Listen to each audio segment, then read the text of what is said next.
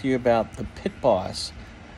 He or she is the most important person in the casino for you to get comps, because they are the ones that enter the data into the computers next to each one of the table games about your play, about your bets, and about your buy-ins.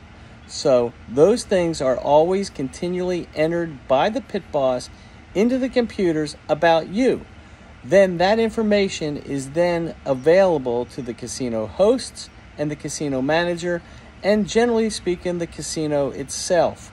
So from time to time, when I'm playing, I always try to have high numbers on the tables. I ask the Pit Boss, "Hey, Mr. Pit Boss, how am I looking on the computer?" And he will give me thumbs up. So till then, you'll have a really good day.